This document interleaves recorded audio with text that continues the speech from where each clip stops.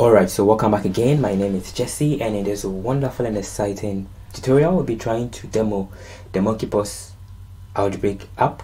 So in some time ago we did an analysis on Monkey Pox Outbreak, so let's see a simple app that we have built concerning the Monkey Pox Outbreak. So this is a very simple app that we have built using Streamlit and then the new concept of the multi-pages. So let's see how it is. So if I come back to the app, we have an option of seeing the dataset. So if I click on this, make it bigger so you can see that we have our data set here, right, which is using the newest format of the data set from Streamlit, in which you can click on it and then edit it. As you can just click on it, you can see all of these features. This is coming from Streamlit data frame with E.Agbe, right, and you can see the distribution of all the cities or of all the countries in the world, right, that has been reported of having monkeypox. So you can see that there's high count in England. If I expand it here, you can see that there is Spain having the highest, followed by England, and then there is Portugal and the rest, right? That's a very simple app, simple explanation. If I come down here, you can see the actual numbers, right? So this is the visual plot, and then this is the other plot. Okay, so that is one part of that. So if I go back here and I click on this, you can see we have the different multi-pages of the app. We have the country, we have the EDA, we have the map, the travel map, and the rest, right? So we'll be exploring them later. So if I come back here, I can also click on the country and select the city. I want to see the distribution of the outbreak per cities. So you can see that Madrid is having the highest, followed by Berlin. Wow, I'm surprised. So you can see the distribution of it, right, as you can see from here. Hope you can see it well, and you can also see the numerical representation. I can also see the entire distribution per the status, and you can see it here.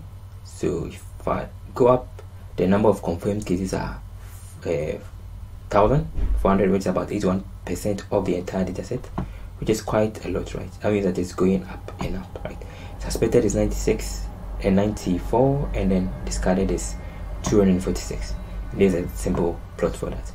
Very nice. So that is one part of the app. If I come back to the sidebar, I can go to the EDA to see the EDA aspect of the app, and as you can see from here, we have our world population, right? It's actually 7.9, and it is moving up to 8 billion. There's a number of confirmed cases worldwide, which is 920 confirmed cases for the Mpox virus.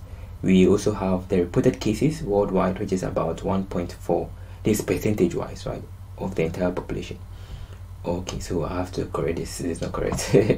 Okay, so and this is the time series plot of the spread. So it started around the first case around May 6th, and then you can see that it is going up and up, right?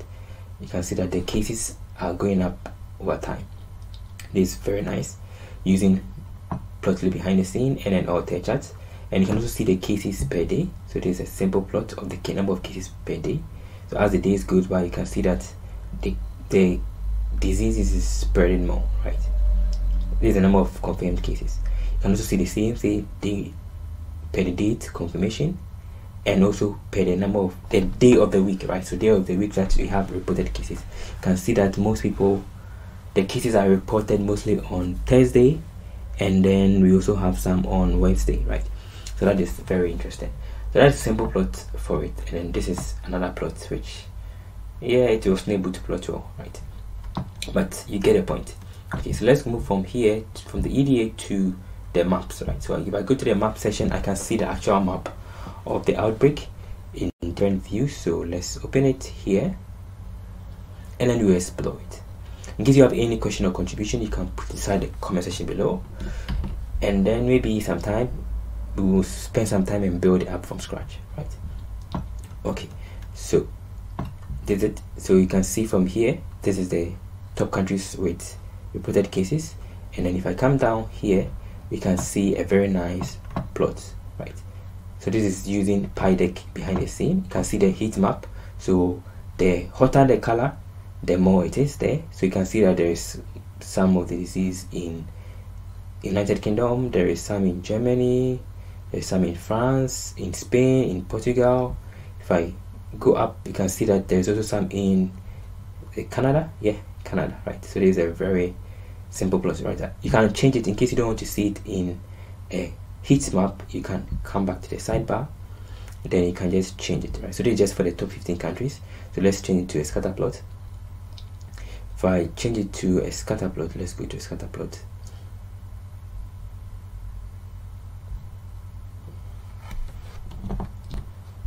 Right, so if I come back here, you can see that we have the scatter plot here. So let's make it, let's make it 30.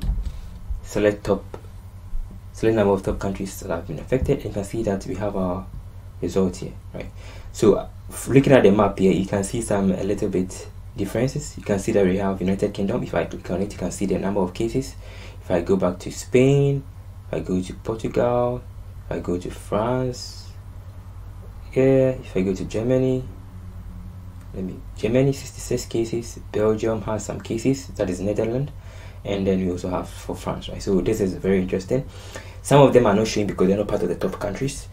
That's based on the data set, and you can see that there is none in Africa here. The reason there is none in Africa is not because there is none in Africa, but because the data set has not, there have not been any reported cases being sent to the database, right, from Africa. That is the reason. It's not that there's none in Africa, and you see there's Canada here. There's also some in the United States. If I switch the plot from scatter to heat map, you can see that there's also some in the United States. So switching, you can see that there is some here, and there is also some here in Canada, right? That is one of them. Now let's move on from here. Let's make it 40, and let's see whether we get some for United States.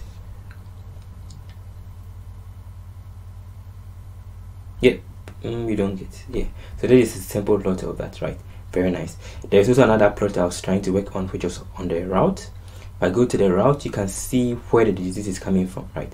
So you can see from here, this is something I was trying to work on. It's taking some time, but because of the coordinates, the data set doesn't have concrete route map, right? So I was trying to figure out how to do that. But you can see from here the idea, right? Where it is going and where it's coming from, right?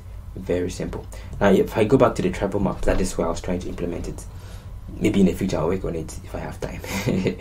Okay, so if I come back to the tribal map, you can see that if I pick England, pick a specific country, England, and then I go to the route, you can see where it is coming from, right? So we have from the data, you have the country, the travel history country, right? That is where the person, that in case the person traveled, where it is. So if I come to this map, you can see the map. So England has been confirmed, and then you can see that it is having an arc. There's an arc chart using PyDeck. The red one means that is where it is. That is the source, and this is the target, right? You can see the two different colors. I don't know whether you can see it. This coming from here. See, there is none in Nigeria, right? And then to England, right? So Nigeria to England. That is how it is. So that is something I'm working on. But it's giving me a lot of errors. But that is something.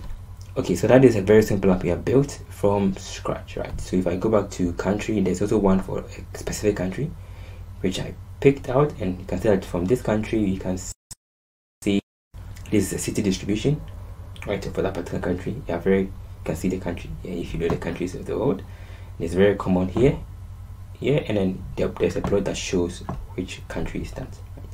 So maybe in the future, I'll work on each specific country if the dataset permits. That's something very simple. So thank you for watching the tutorial. In case you have any question or contribution, you can put inside the comment section below, and let me know if you want us to build it from scratch, right?